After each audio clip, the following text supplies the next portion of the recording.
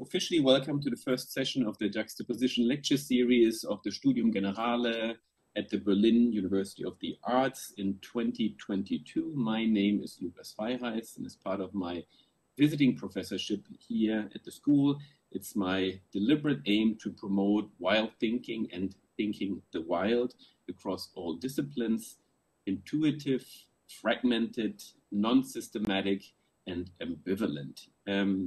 And this, let's say, wild style approach appears to be, at least in my opinion, the best way to do justice to the extraordinary complexity and the extraordinary diversity of the world in which we live. So the intention of this weekly lecture series is to broaden our minds and promote a critical discourse across binaries, across boundaries, borders, disciplines, norms, forms, and protocols, and celebrate really the power of cross-pollination, of creative entanglement, and of also non-binary collaborations, and embrace the beautiful juxtapositions that make up our lives. That said, I'm thrilled to welcome today Kenyan visual artist, writer, and teacher Isaac Kariuki, who's joining us from London. Hi, Isaac. I'm thrilled to have you here with us today. We've been talking a little bit before, and to also introduce kind of our connection to the students. I came across your work through this kind of three-part publication that you did in Diaspora Drama, kind of a design or kind of little underground publication which explores young creative people of color with the overarching themes of the internet and technology, which a friend of mine sent me a link to. And then a couple of years later, I saw your work again in an exhibition and publication called Digital Imaginaries. And now you're here with us today. I'm really grateful for that. Your work as a visual artist, an editor and a writer evolves around topics of displacement or diaspora and surveillance, in particular of minority groups and the internet in relation to the global south. And thereby you work in many different forms in media, such as video and sculpture and photography, I think where you originally come from, 3D art, and also performance lectures. Born and raised in Kenya, I believe in Nairobi, you studied in the UK, and you hold an MA from Central St. Martin's with a kind of focus on digital art. You have exhibited worldwide, and you have also lectured in many different institutions, at the Tate Britain, at the Chelsea College of Arts, and currently at the Camberwell College of Arts in London. And you write for many magazines, Dazed, Elephant, Garage, but also the New York Magazine, to mention but a few. So welcome, Isaac. I'm very happy that you're with us, and the screen is yours. Thank you.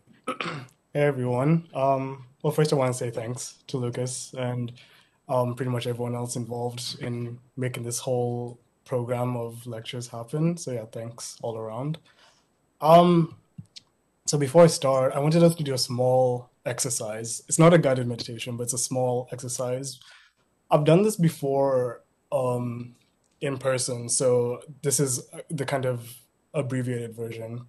So it's only going to be 2 steps. So wherever you are, I want you to first, with your dominant hand, I want you to draw a square in the sky, in the air, like that. You can do that right now. If you can't use your hands, you can just like dart your eyes around. And then after you're done with that, I want you to clench your fist, whichever fist you want. If you can't do that, like stare just directly at whatever surface is near you. And open your fist and look at your palm. And I want you to imagine your house keys on it. And I want you to imagine what they look like, remember what they look like, the shape, the kind of grooves, the edges, where it's jagged and where it's smoother, how reflective the metal is. If there's a keychain attached, maybe, all the details, all the colors, all the kind of fine lining going on there. And then I want you to kind of ask yourself, how well did you imagine that? So this was a memory exercise that I used to do. It's cobbled from a bunch of different memory exercises that I did a couple years ago. Well, now you can let go. You're fine now. But I essentially did that around 2017, 2018 when I was very like forgetful and I used to misplace a lot of things. Um, I lost my passport like 3 times. I lost my ID a couple of times. I lost my debit cards maybe 6 times. I actually lost my ID again 3 months ago, but I it was a huge burden on my life. And there was a period where I got really nervous that maybe I was having like some like neurological problems, or I was, yeah, like neurological degenerative disorders or some cognitive problems going on. And that's why I went on free websites about mental exercises and like I read PDFs on how to do those things. But the biggest challenge really was when I didn't have like my ID or passport or debit card. I was A lot of things were foreclosed on me. Obviously, I couldn't, like, all the official channels of getting your life done and being a productive person was foreclosed. And I won't get into the specifics, but you can imagine that navigating like Western Europe or something without documents or a debit card for an extended period of time is an excruciating experience. Uh, and yeah, just imagine trying to get a library card or something. You need kind of official you need to prove your address and things like that. And to prove your address, you kind of need official documentation. It's very labyrinth like and excruciating. So in that period, I was thinking, okay, what's the flip side, right? Like, I'm curious how it might look to someone as a positive thing that they don't have the official documentation going on, that their formalized copies of their selfhood was not present. Like, if that's how would that look beneficial to someone? And not in the way of returning to like nature or like becoming a libertarian or entering like a hippie commune, because that's not necessarily like destroying your institutional like classification. That's more cultural rejection or personal taste. But I'm thinking of moving through the world as like non-existent to the state, and what that will look like on a daily basis, and where you are not not existent to not just the state, but like all the actors that support the state. So like the banks, for instance, and several institutions. Uh, so this is largely like the question I ask in pretty much all my artwork and all my writing, basically. And with that, through this research, I found a document or a report from the Home Office, which is the kind of immigration governmental body in the UK. And I found an independent investigation about unresolved asylum seeker cases across the UK. And I'll read a sentence about one of their findings about what happens when an asylum seeker's application is rejected. So this is a sentence. Travel documents are key to removing people from the UK who do not have valid approval to remain. We have found that such applicants may deliberately destroy or misplace their travel documents to delay their removal. End quote. So I found that quite interesting. Like, obviously, it was a short-term benefit for the asylum seeker who now was buying time, basically, in order to find a solution to now their rejected statehood within the UK by destroying themselves, and is essentially going underground. Now they are no longer part of the surface world. They've entered the underground. While I use that kind of imagery, they haven't like transcended the material world. They're very much present in our world. And I'm talking about like refugees, people who have been human smuggled, victims of human trafficking, victims of like failed adoption processes. They don't exist as ghosts. Like, people who are undocumented exist without any kind of supernatural mystical elements or dimensions. They're very much a part of our world. And this is kind of what all my work is about. Like, I want us to consider that the existence of people outside of society is in fact what kind of lubricates the machine that keeps like the capitalist world running. They've not disappeared, they're merely functioning in tandem with our world. And if you want to have a broad kind of conception and try to understand the unified whole of human existence and consciousness and how to salvage that from kind of the sledgehammer of oppressive modern day, then you have to consider people who live in the margins or people who've been dropped off the margins of our world. So, and you have to think about that breathlessly, like all the time. So I want to just keep that in mind as I get into my presentation and talk about my work. I'm going to run through pretty much the most relevant stuff that has to do kind of with my practice or so I'll leave out like a couple of projects I don't think are relevant to this talk, but feel free to ask me about them any other time. Okay, so I will start sharing my screen.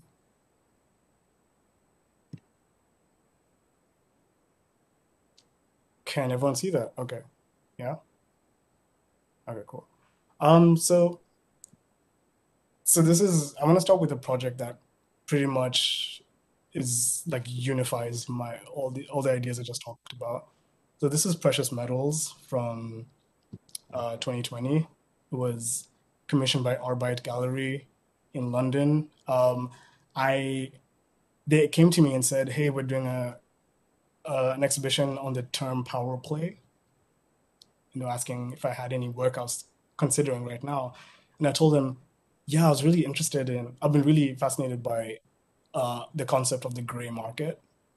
And to briefly state it, basically, there's the clear market and the black market. The clear market is the most transparent, obvious, buying and selling of goods and services. So like Amazon, buying stuff in your grocery shop, going to the street and like buying something like that's a clear market. It's all there right in front of you. There's no mystical elements to it.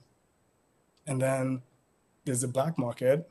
Obviously, it's like in the shadows, usually illegal. So buying marked guns from like the dark web or buying drugs, things like that. And then there's the gray market, which sits somewhere in between the two of them. And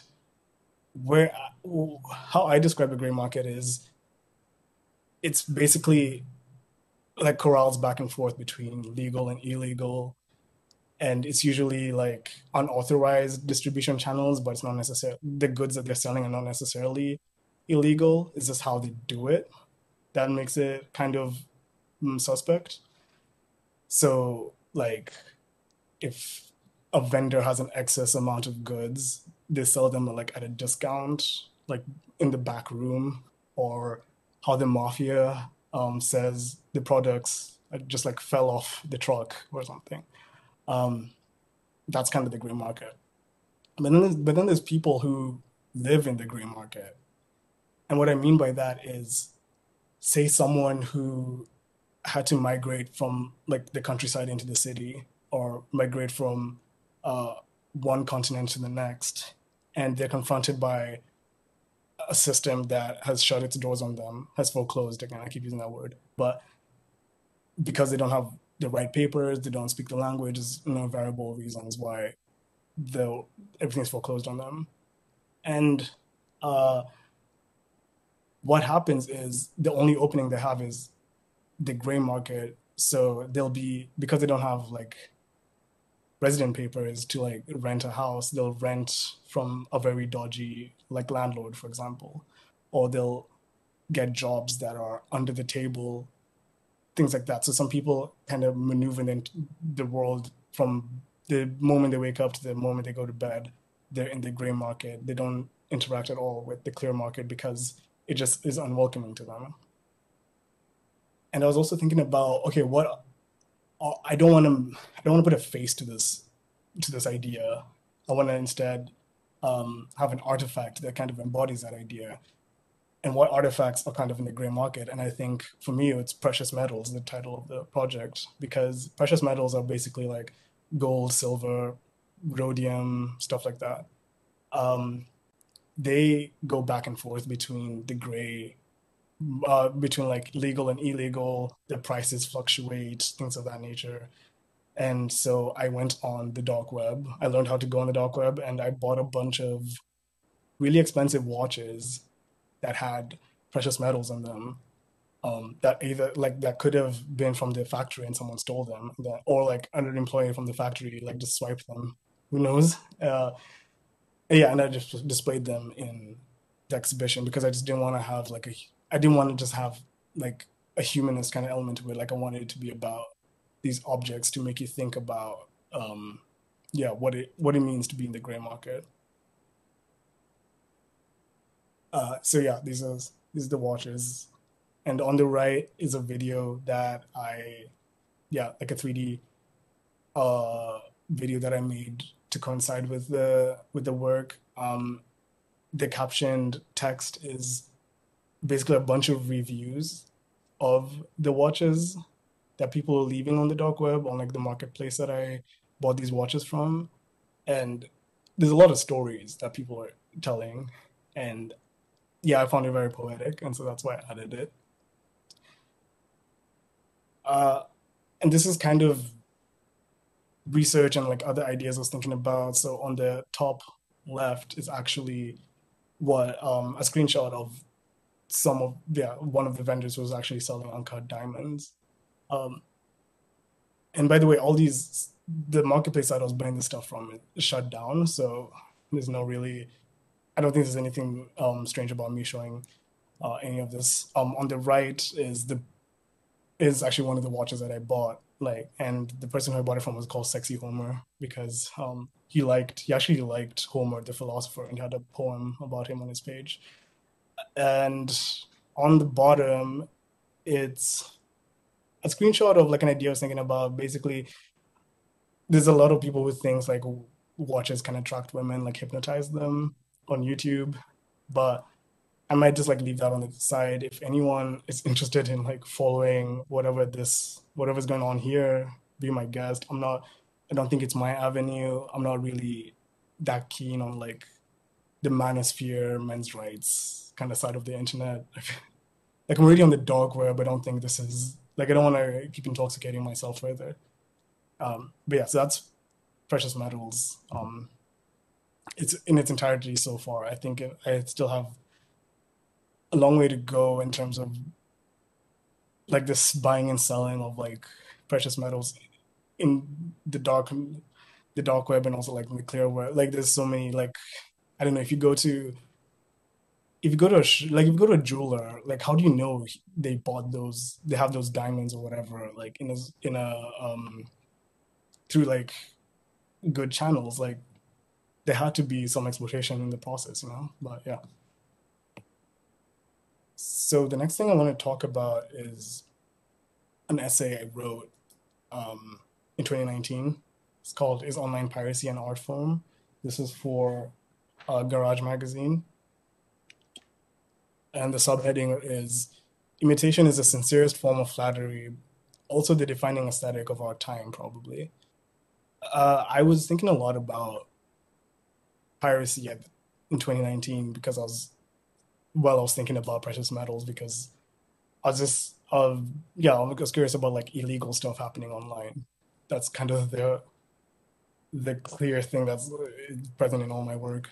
So I approached Garage and I said, I want to write a praising piece about piracy, online piracy, because I think a lot of people, especially in the arts, when they talk about piracy, they'll just say like, yeah, it's like anarchic, it's fighting the system, it's like, it's brash, it's like in your face, they're doing something rebellious. But I'd say actually it's kind of the complete opposite, because piracy was the internet before what it is right now. It was computing, basically early days of computing.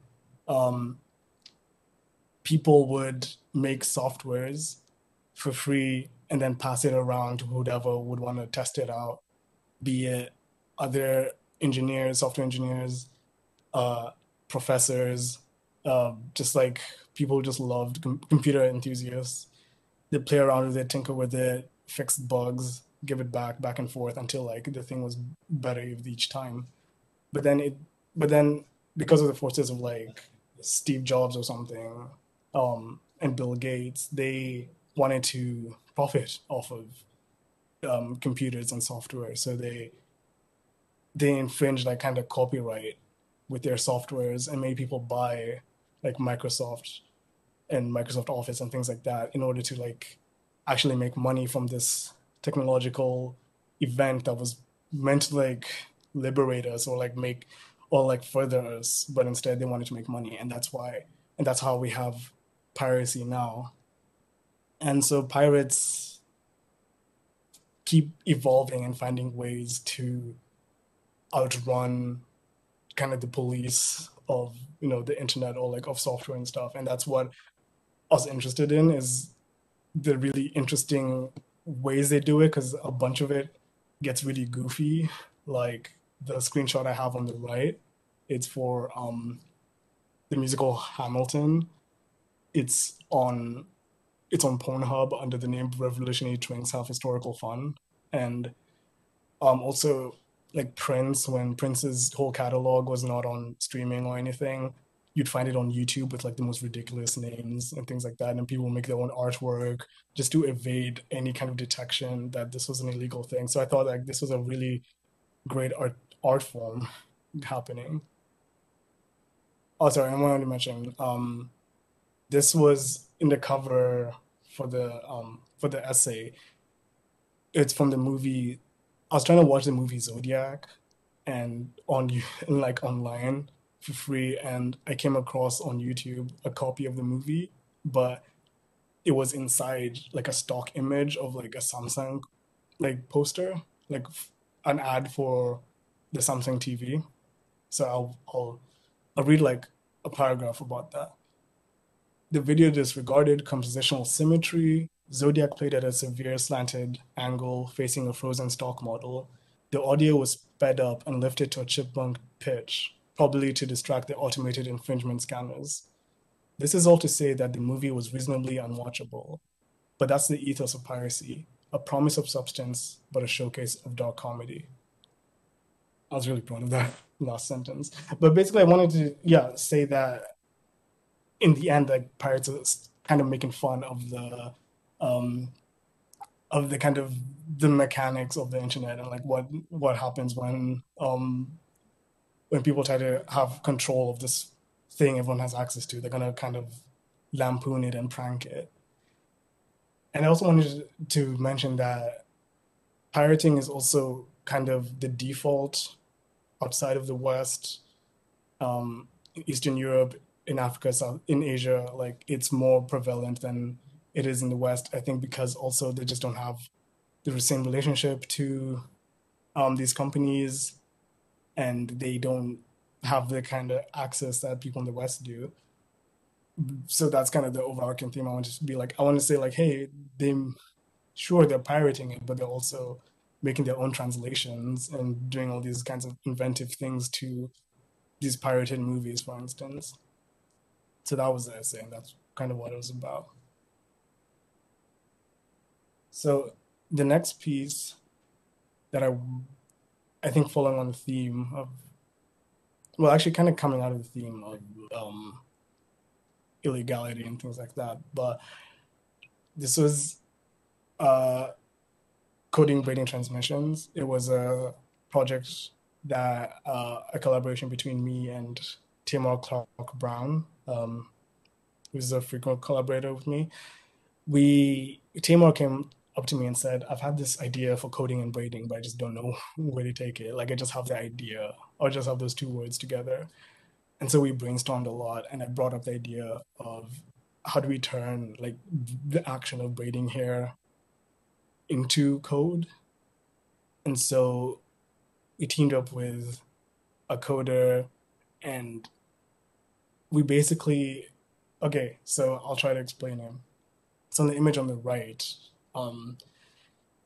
the the models that we have are wearing GoPro cameras and they're braiding each other's hair, right? So, but at the same time, there's an Xbox Connect. I don't know if you guys know about that, but it's like a Nintendo Wii. Like it's a thing that just it scans like it knows which one's your right hand and which one's your left hand.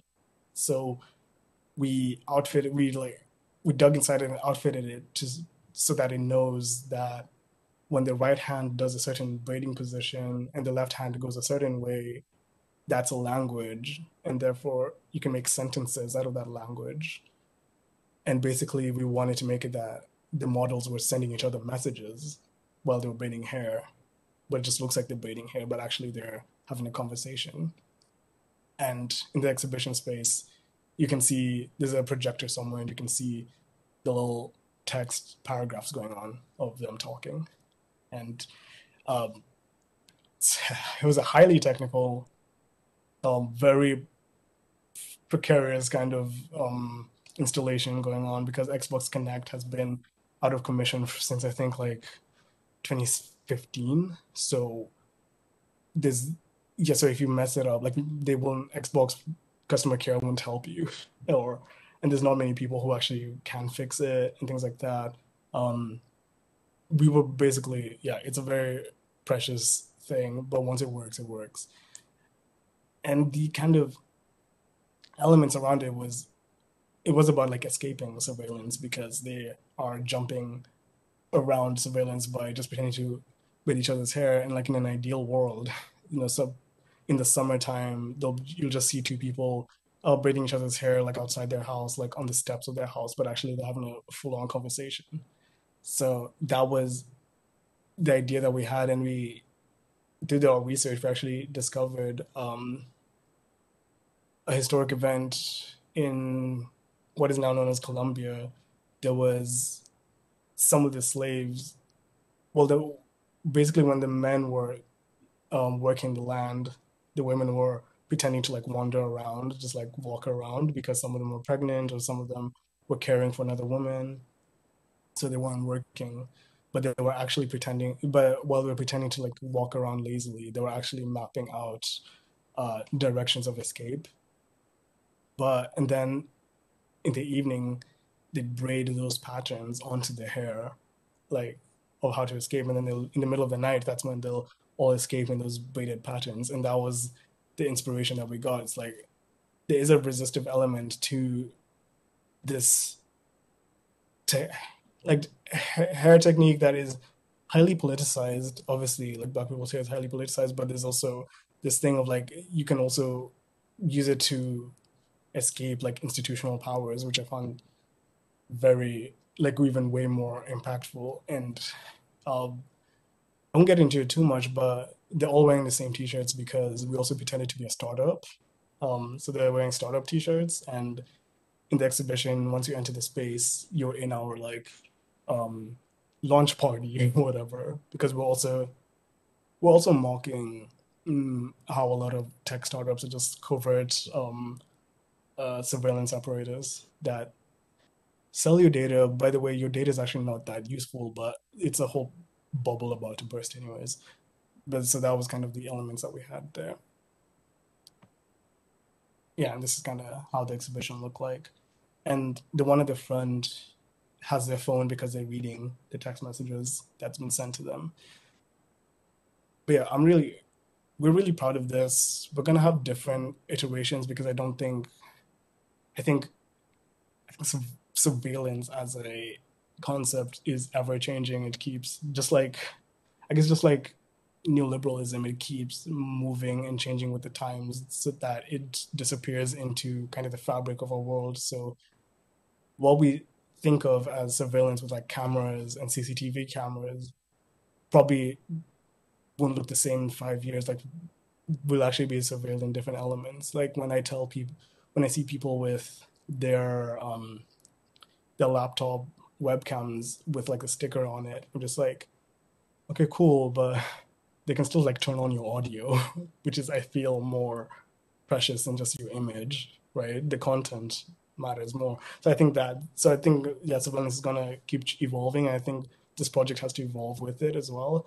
And it might be just a thing that like will be 60 years old and still working on this project, but with whatever new surveillance elements are kind of in the domain. It's also taken the shape of a lecture series. So I think this is the Tate Britain. We mentioned in this slide we're talking about how asylum seekers in Cardiff were made to wear wristbands so that they could get like food from the food bank, get on public transports, things like that. It was a way, obviously, to make them extremely visible and extremely, degrade them on a human level, to make them social pariahs. Essentially, because the UK has a very hostile environment kind of policy where rather than welcome asylum seekers and immigrants, why don't we just make it so hostile every turn they take until they just willingly leave? Because it's once you say that you're willing to leave, they will get you like an economy class ticket back home in like an hour. Like that's kind of how it works here. Yeah, that's coding, braiding, and transmissions. Related to that is a smaller project that I did that's kind of like the sister to this project, but it's called Mighty Reel. It's basically a video project where I asked a friend of mine, Rihanna, to wear one of the GoPro cameras on her wrist and just document her entire 24 hours. And so you see that on the left of the side of the screen, and on the right side of the screen is the like government officer who's like surveying her, mapping her digital kind of footprints and making an impression of her digitally of like what he thinks she is. But on the left side, you see her like rolling a joint or just like watching TV or just like doing really mundane stuff.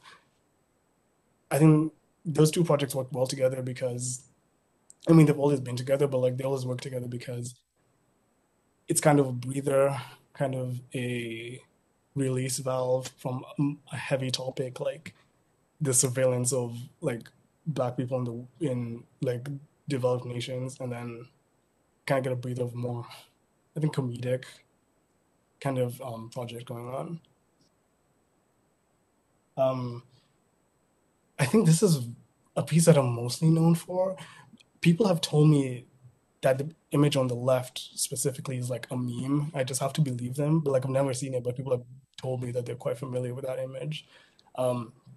This is Weaponize the Internet. It was a project I worked with Umk Zine, OOMK, One of My Kind, was for the cover for their issue about the internet. And they asked me what I want to do. I said, I want to turn one of your editors into like a really pastiche version of like a Matrix hacker, like Darude sunglasses, like trench coat.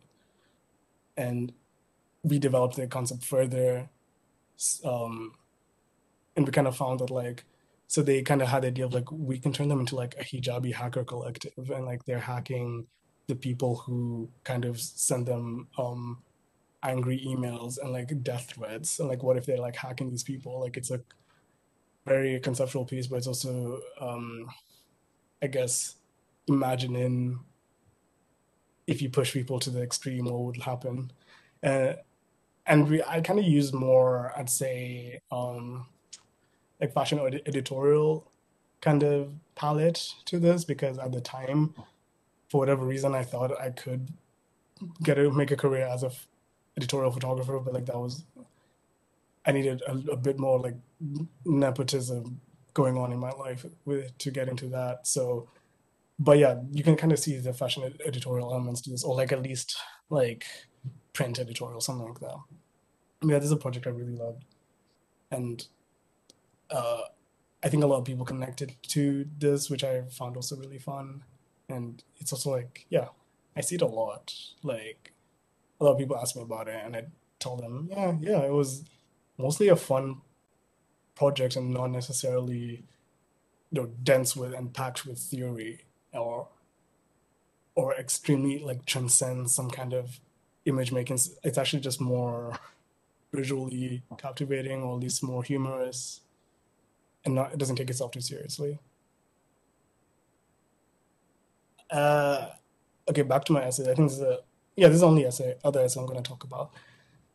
This is an essay called, I think, it kind of fits back into the other essay I talked about. So for PhotoWorks Journal, which is a photography journal in the UK, they asked me to write an essay for them for like their anniversary issue. And being like a third worldist that I am, or someone who I like hyping really odd things that happen in like the global south, and how the global south responds to the things happening in the West.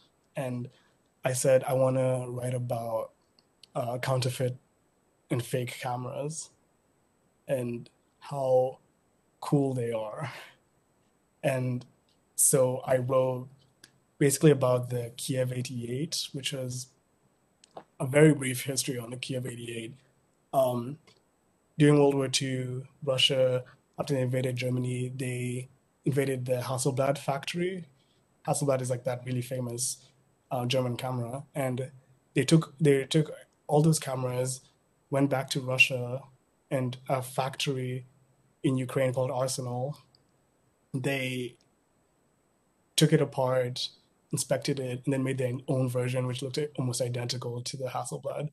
And for like a fifth of the price, I think it's equivalent to like $17 or something. And a lot of people used it. It was spread everywhere. I think like my dad had it. So yeah, the Kiev 88 is it's pretty much a copycat, but it kind of is emblematic of like, different ideologies going on. And I'll read a paragraph. In shape and form, the Kiev 88 bears an eerie resemblance to Zeiss's Hasselblad 1600F, which was released in 1948, nearly 4 decades earlier. The Kiev 88 was nearly 3 times cheaper than the Hasselblad. However, and in many ways, Arsenal was acutely aware of what this new camera was conveying, often mockingly called the Hasselbladsky. The general vibe is that the Kiev 88 is a counterfeit Hasselblad 1600F, an illegitimate half-brother. On YouTube, vintage camera vloggers often speak of it in dismissive caustic tones. Quote, "The Kiev 88 is a very cheap way to get into medium format cameras," one review began. "It's on a tripod worth more than the camera," end quote. That's the title of the essay also. I think, so I don't love this essay because I didn't love the process of editing, because I only realized later that me and the editor had large ideological differences.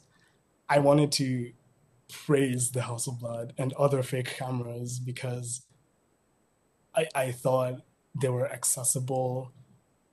All their quirks were interesting. They could reveal more about mechanical reproduction than any other camera would. But at every turn of every other paragraph, I'd get notes that clearly conveyed that for some reason I was hating on the Hasselblad, or that the points I was making were superfluous, or I don't mean-spirited towards like the Hasselblad.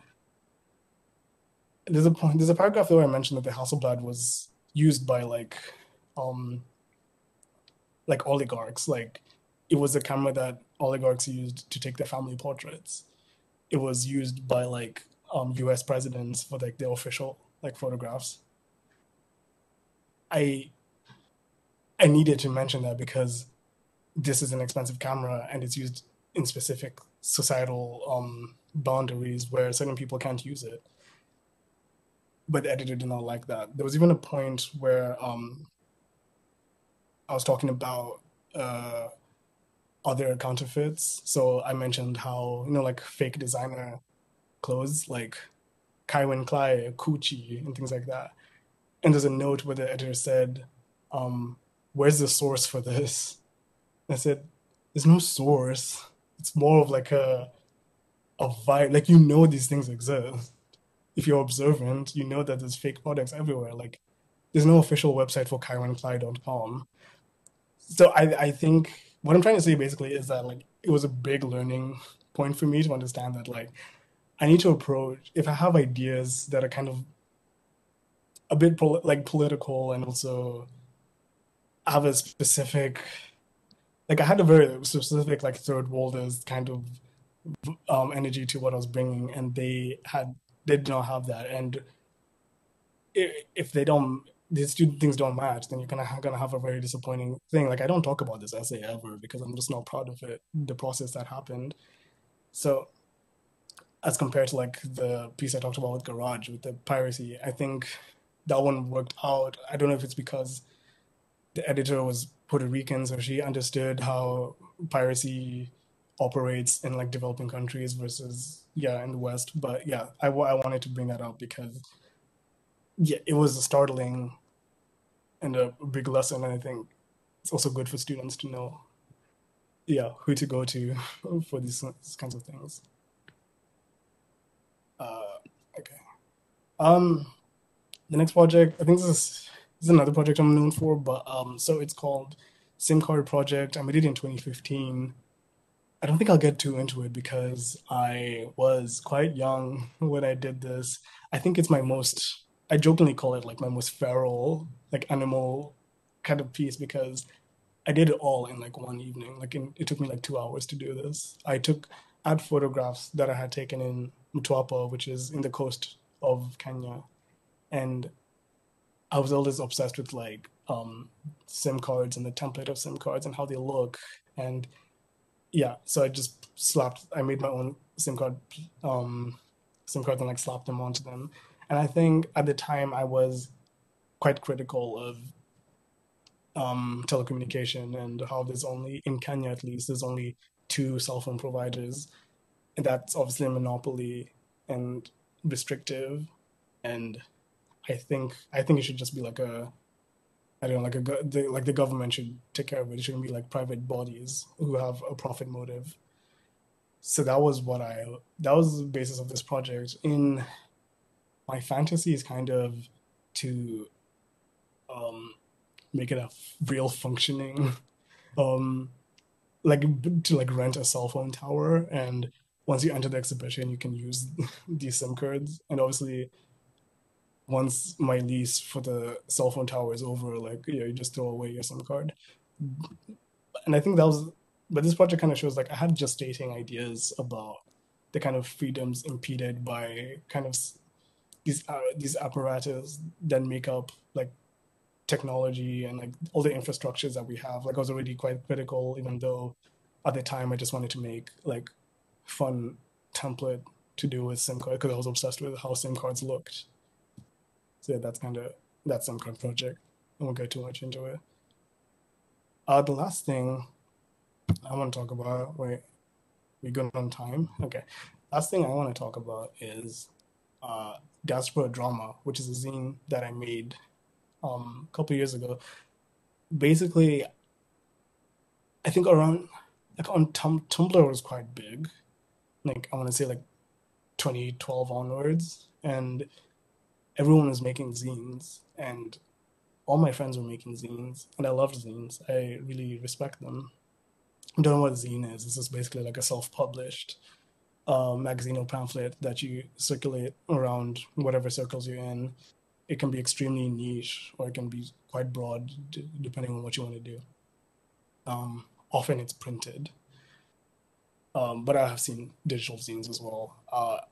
So Diaspora Drama was, I was quite, I wanted to make fun of at least how when artists of color or like poets or writers are asked to contribute something, they're usually asked to contribute stuff about their diasporic identities and like a poem about like your mother and or images of like oh how you're split between like your differing identities like oh you feel so um attached to like your Western life but like oh you also like tradition like all these things I find very corny. And I also noticed there was a burgeoning like kind of neoliberal like co-opting of these ideas that they were kind of forcing onto us. And so I thought okay, how about I make a zine literally called Diaspora Drama, but it's literally not about that at all.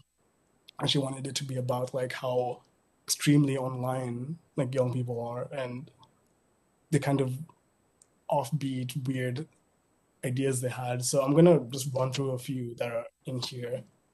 I'll go clockwise. So starting at the top, Deborah Finlatter wrote an essay about the 2011 London riots, and she cleverly juxtaposed it to Kirk Franklin, who's a gospel singer, and like his music videos, and how his music videos had a very like um, they're very energetic and full of young people, and like she kind of juxtaposed it with like the visuals of the London riots, which are heavily charged because the kids were angry. That was a great yeah, I'm obsessed with that. In the middle, it's Tabitha Rezer, and I'm forgetting the other person that Tabitha worked with on this, but I won't get into too much because you guys literally like know of Tabitha's work. But I was Tabitha early days. Um, the guy on the right is wearing a Doner Kebab New York T-shirt. We just thought it was cool. Um, Bottom right is Liz Johnson Archer, who was the singer MIA's like personal photographer at the time. And so yeah, I just interviewed her and asked her about, because I think MIA is also an artist who also thinks about like the internet and the third world, and I think yeah, and I've worked with her, so it's quite funny. Um, in this bottom center is an editorial that we did, but we did it on Second Life, which is that RPG like role playing Sims kind of thing. So we made a whole editorial about that. And then these last two uh, was a video piece. I literally don't remember that video piece, but I know it was a good piece. And over here is a girl who basically the Kim Kardashian had like a photo book of all her selfies, and she decided to every day to mimic those photos. And I think the Instagram is called like Kim Kardashian every day or everyday Kim or something like that. And you can see she did like all 400 pages or something. And in the center is John Yuyi, who's quite a interesting, influential artist right now. But yes, and Tom Gale, who's I think Berlin based. But yeah, they made like iPhone shoelace chargers. This is very much like in the Disc magazine kind of aesthetic. I'd say so. And here's more. I won't get into these, but yeah, there's more of this. There's more Tabata and things like that.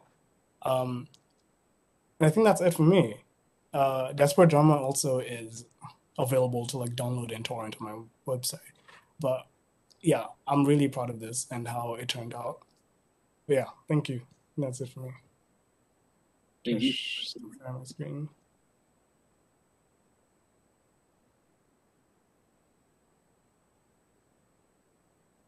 Thanks so much, Isaac. In this kind of quick overview of all of your work, I have so many connection points. I don't. It's almost hard for me to see where I can start here. But I really appreciate your openness in sharing your approach, your artistic practice that is kind of in between writing and more conceptual, and your artistic practice. And and thereby you weave together this like artistic and social and political and technological discourses. And I'm wondering how does your process of making start? Was it always different? Is it because it feels very conceptual? There's like an idea that you start to work with, and then the images come, or the other way around, or is this changing by each project? It's definitely like visuals first, I think. Like, but at the same time, the visuals are based on kind of thoughts. I can't explain it. Like when I was like the first one about the watches, like I just wanted to make a project about watches for a very long time because I was just obsessed with like the kind of signifiers and symbolism with watches. And then yeah, they kind of just became one. And I don't like my work to be like skeletal, like having just be visually interesting or whatever. Like I kind of want thought behind it, which is just my approach. I know art doesn't have to be, yeah, just like full of ideas, but that's just how I like to do it.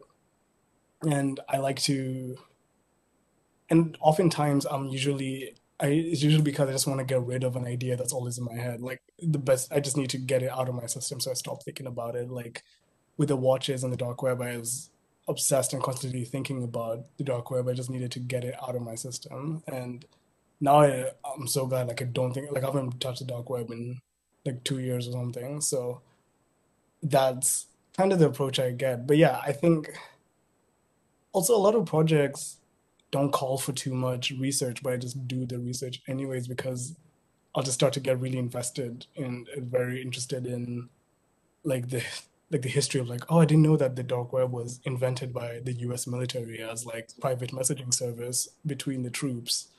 And then I'll be like, okay, there's clearly like a geopolitical element, right? Because like this is yet another technology, just like Wi-Fi, just like the internet, just like webcams that were actually first made for military purposes. That means I need to dig further and I need to go on and on. And like I never see like the research stops at a certain point where I just have to start making work. But yeah, I think it's just the kind of labyrinth that you enter informs the work and informs the visuals. And I do try to be strict with whatever visuals that are interesting to me in the beginning. I have to like stick to it and like I have to find a way to incorporate the watches somehow into this dark web thing. I shouldn't let it go because I found it to be visually pleasing for a reason. Because then I don't know, I should just like submit like a research paper. But no, I want to make an artwork, so I should really stick to that. So that's yeah, I think that's how I like to do it. Yeah, beautiful. But I think that's also really palpable. It's like almost you can feel it, no? That there's a very strong conceptual backdrop behind it, but it's still playful. And I like the formulation that you just used. The labyrinth that you enter kind of informs the work. And so each time that you engage with a topic, it's almost like you enter a maze or a labyrinth of information.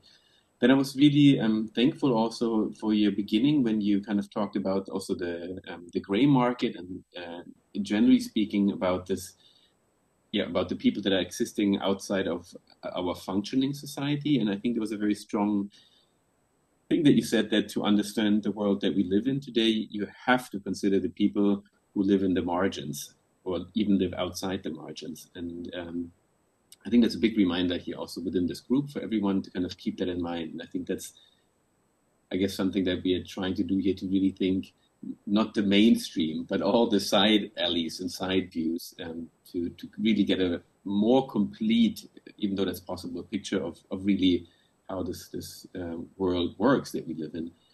And another one, and this is this whole thing on online piracy, totally hit me because I was running a whole master program on what's called Radical Cut-Up at the Sandberg Institute that was like basically offering a master on piracy, more or less. No? So Yeah. that's another conversation that we have to have. And then I was wondering from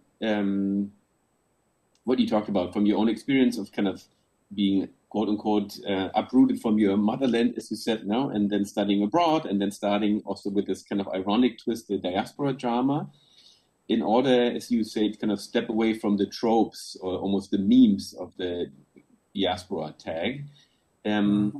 Nonetheless, like what learnings like did you take from that nonetheless, or also nonetheless living between Africa and Europe, between Kenya and UK, Nairobi and London, like how far do you think these kind of changing peoples and places have nonetheless shaped your personal trajectory or artistic trajectory?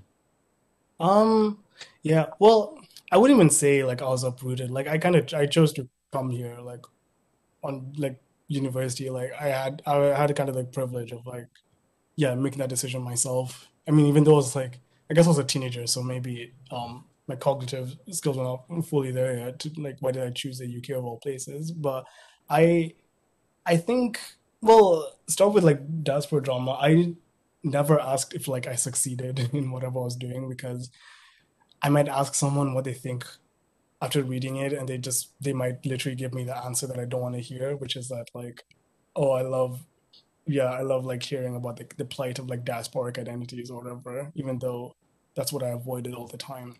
Mm. I think I think what I it just strengthened all this like back and forth just like kind of strengthens my interest in more so in people who don't necessarily like live in the West even, or like don't like, I'm not talking about like materially like physically, I mean like don't have are pretty alienated to an extent where they are dejected. So like that's why I was interested in like that's why I talk a lot about people who are in the margins and outside of the margins. Like I think that's more um potent for me.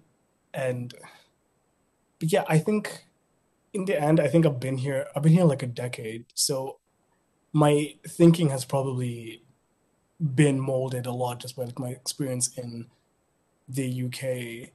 And I think maybe in like a decade once, I think I have more mobility and I do the back and forth less concentrated. Like if I was working in Kenya, every time I'm in Kenya, I'm back home to see family or back home to like recharge.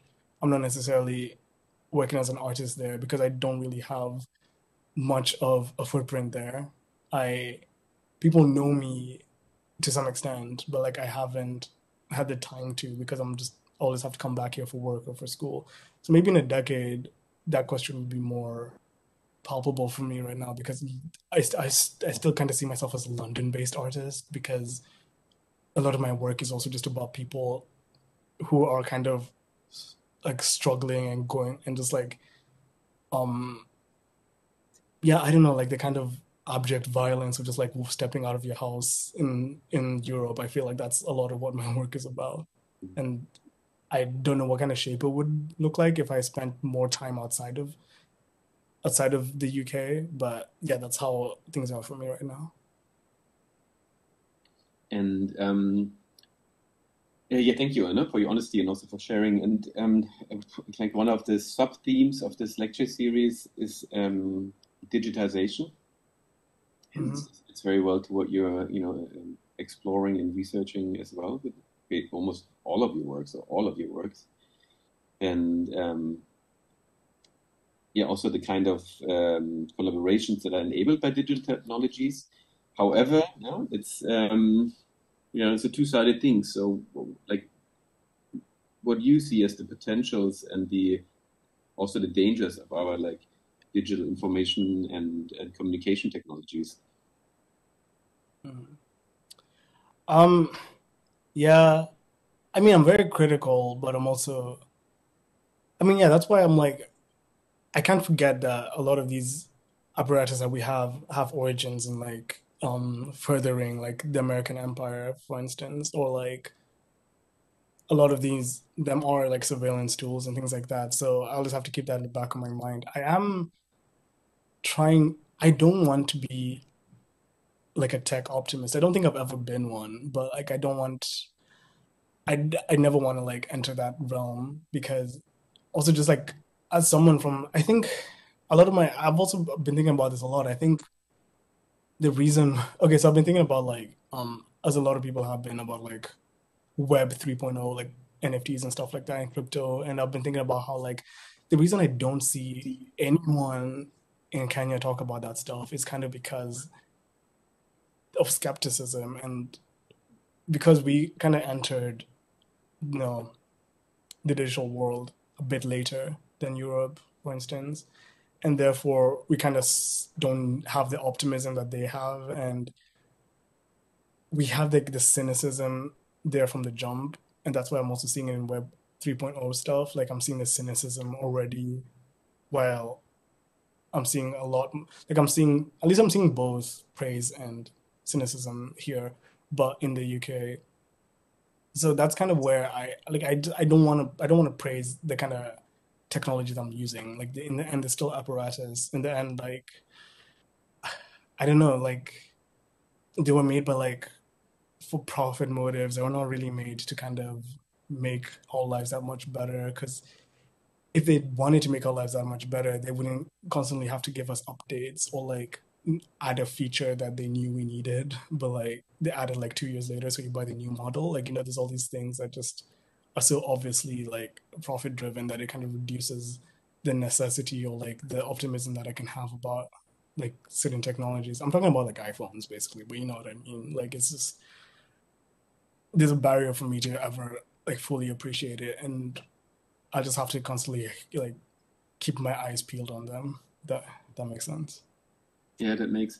And what I was grateful with your magazines, for example, is that you kind of reflected on the whole subject of the internet and digital technology, but more from the perspective of like people of color, or and that's kind of to offer a different angle than the mainstream hegemonic kind of views. And you also brought this idea of electronic kind of colonization a little bit into the topic here. But Yeah. talking about the magazine again, what I am also always interested in with every speaker that joins us is like when they work with other artists or other creatives. And for a magazine like this, even though it's a sign, you have to approach and talk and work with like, very different personalities. And like, what's your trick, or what are your learnings there regarding collaborative creative processes? Like, what Well, recommendations can you give there? I guess with Diaspora Drama, I was literally speaking to my age mates and people who were kind of, I don't know, this was like the first time they've ever been published. Like with Tabitha, that was the first time she'd ever been published, which I found really shocking. And um, so like this, the level of enthusiasm there, like that's very like apparent, and they just wanna do something because they have so much energy. And then there's a flip side, which is like Liz Johnson Arthur, who was the photographer I mentioned, who photographed MIA and stuff like that. She was later in her career, and I think she was more open to being asked. I don't know who said this, but like I think a music journalist said there's only two interesting types of interviews: someone who's very early in their career and someone who's very late into their career. In the middle, it's not that compelling. They're gonna keep telling you the same stuff because they're media trained by then. But later in their career, they have the wisdom. They also just don't like they don't care like who like they're not like watching their words, you know. And so I think if you were to like kind of I guess like curate a show or something early in your career, I would suggest going for like people early in their careers and also people much later in their careers, because you'll also be surprised at how like well established late career people would just say yes to things or like would answer your call. Like I think they're way more patient than you'd think, and they're way more appreciative that like a young person is also just interested in them. So that's advice I'd give.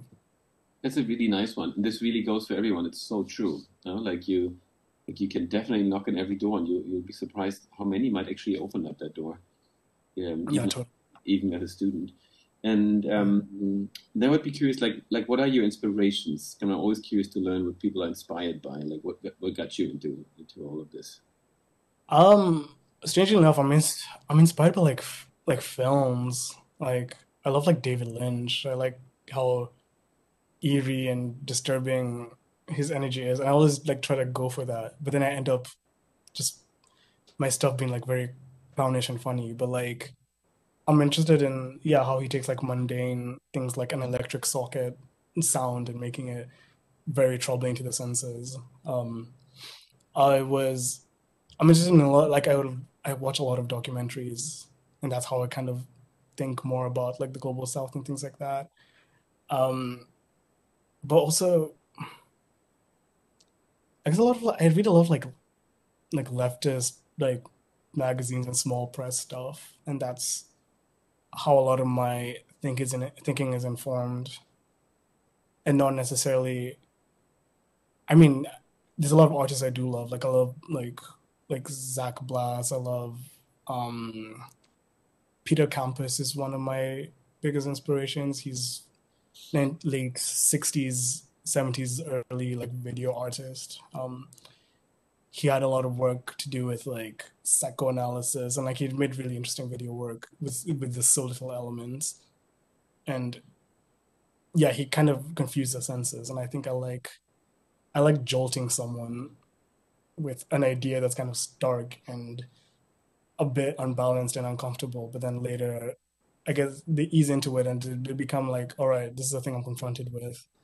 It's not all about me right now. I just have to like experience this and think about and ponder it, because I like if I introduce people to like really stark concepts like the dark web or like um people who know documents and things like that, like it's a very, or like a surveillance state, like these are very intense heavy topics, and like I like to bring in like ambiguity with like the visual elements or like the conceptual elements, so that at least I'm not dictating to them or giving them like a moral kind of perspective on it, because I think the best way to be not misunderstood is to be extremely serious. But I don't think artists should want to be like always understood. I think you should give room for nuance, or give room for to be misunderstood, or just um like dialogue happening about your work nonstop. I think that's kind of where you want to be at as an artist. It's a really a tweetable moment. I'm gonna open up the question now to the whole group. So all of you guys, thanks for sticking with us here. You can ask a question quickly. You can write it also in the chat, and just turn on your camera for that.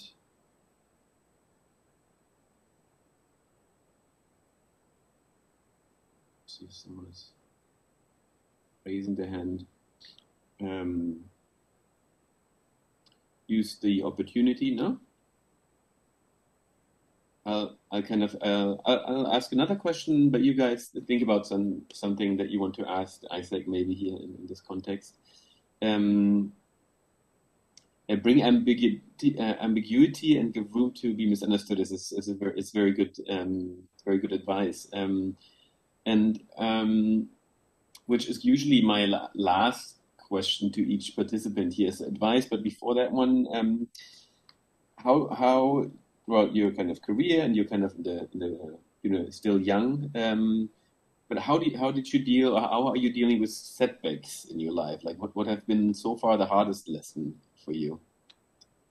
Um, I think okay, so early in the pandemic, I had a like there's a video piece that I did called Howard Auditions for Raytheon. Um, Raytheon is that big arms manufacturer in the US.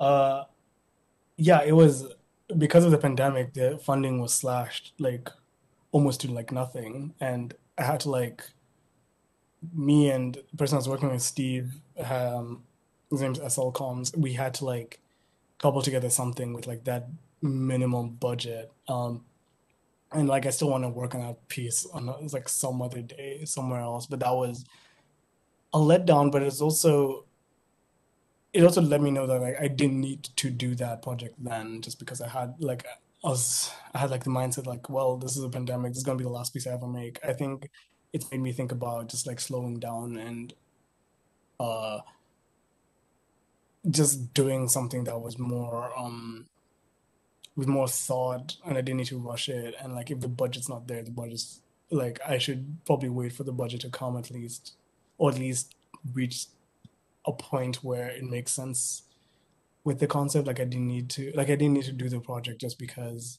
I had to do it. Like I could have turned it down and waited, uh, and then maybe ask for the money in a different way. But that's kind of where that was kind of the setback. But you know, it was a good lesson. You don't always have to say yes to things, and the well won't run dry just because you said like well people don't gossip. Like there's no room to like people don't know each other like that in the art world. So like if you say no to something it doesn't mean every door will shut on you. So that's kind of where I'm at. I can very much relate to that. I feel like last year I also said yes to two things, too many things, and Oh yeah. I could only do them at 70%, and then nobody can tell, but I can always tell that it's only 70, not 100, and that's Yeah.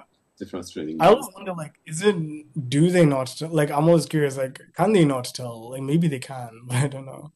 I don't think anybody noticed except for yourself. Oh, there's a question coming by Irene. I'll read it, okay? So no, Mhm. I don't have a question. I just want to say that I find it very inspiring how you dig so deep in a lot of your projects. I personally find this very hard to do since I get distracted and lose myself in all the information. So sometimes I stay in the shallow waters when there's so much more. Yeah, what's your advice?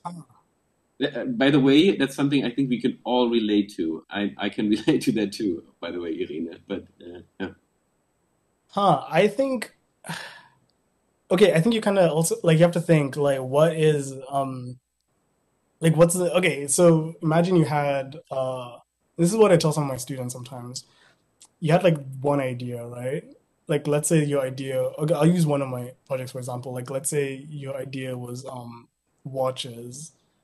So you have an axis that's going up this way, but you also want another axis that's going another way. And that other way is your the new idea that you found because the new ideas you found because of the research that you're doing or like because of um all your personal findings or whatever.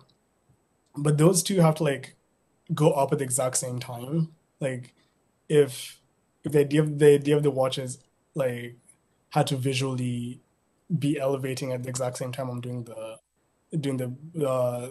research, and they had to be at the same level at the exact time. Otherwise, one would shoot up another way. The information would just keep going until like it's lost somewhere, and then I'll never know how to get back to the other one. So I think if you think of it that way and literally like draw on your notebook, like that's how I had a student who kind of had the same thing. Like she wanted to, uh, yeah, do a project about. Okay, maybe I shouldn't remember, but it was about like the city and like yeah, the neighborhood she was in. But then she kept interviewing people in her neighborhood, and then she got like, and I was like, okay, well, are you still doing this video piece about your neighborhood? Like, what does it look like? And she's like, I don't know, I don't know what's gonna look like. I kept telling her, keep thinking about what it's going to look like as you're doing those interviews. Otherwise you're just going to have a thesis, or you're just going to have you just write a book. But yeah, I'd say you have to keep them parallel at all times before you dip. I hope that helps, Irene.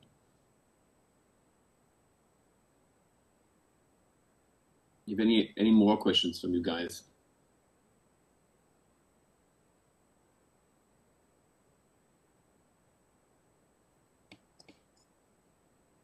I have another question. Oh, yeah, Felipe, you have a question. I,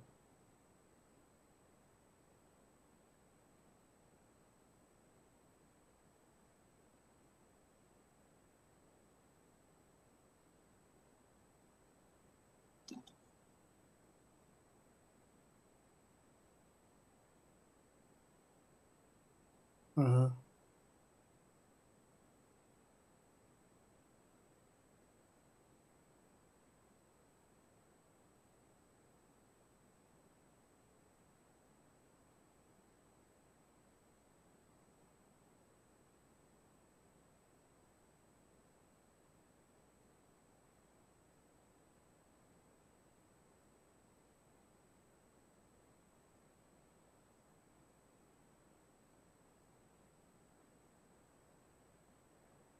right,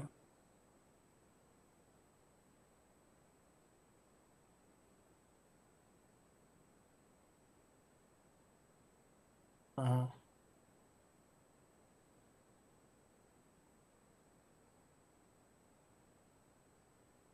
uh-huh. Well, wait, I want to ask you, how do you think sitting down like that influences coding? Like, what do you think that position does to someone, or like what it does to like the stuff that's out there?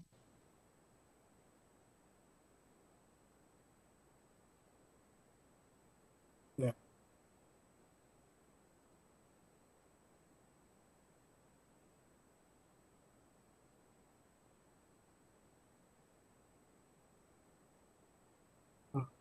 Yeah.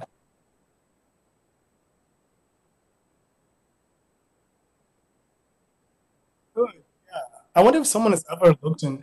That's very interesting. I wonder if someone's ever actually looked into like the physicality of coding and like what that does to not just your brain but like the output. I feel like yeah, maybe there is something there with like I mean obviously like how your senses are like where you are dictates also like yeah, everything about like what you're gonna make. So I don't know, I feel like I think that's something you should look into because I'm really fascinated. I have a, I have a, Um, I have a nice anecdote here. I was thinking about that.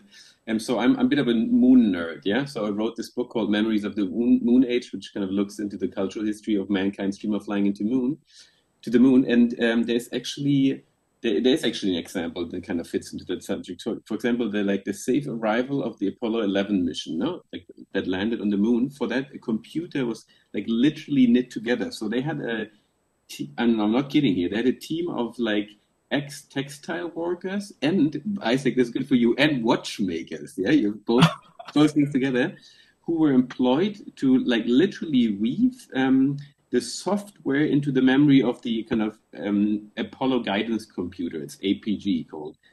And so there's like it's woven into. I'm not a tech expert, but I'll give you it's woven into copper by kind of drawing copper threads through or around little like magnet cores to represent the zeros and ones that constitute the program. But it's oh, literally this is the craziest thing about the whole. I mean, you can spend your whole life just thinking about the Apollo mission, the type of stuff that was invented that just didn't exist. But this program was literally woven by old ladies, basically, and watchmakers and textile workers who knitted the program. that's very interesting. Oh my God, Yeah, that's wild. I had no idea. yeah, But actually, that's yeah. the type of nerdy stuff if you go too deep into the rabbit hole. Yeah, I mean, wasn't the Apollo mission like there was just like new technologies that were only made for the Apollo mission as well, and like all Yeah, kinds of things. none of it I existed. actually And think, yeah. Oh no, sorry. no, I was thinking if there's any more questions from you Oh wait, guys. I kind of have an answer for Felipe actually. I think so I was reading this book, Bullshit Jobs, by the late David Graeber, and he was saying when people talk about like working class jobs, people are always talking about like factory work, like producing things, hammers and things like that. But that's kind of like like there's less of those manual labor jobs and more of like the caring economy. So like people who are nurses, even like ticket booth at like your train station telling you like you ask them like, oh, how do I get to this place? Or like someone helping like a drunk guy on like getting to his train. That's like the caring economy, right?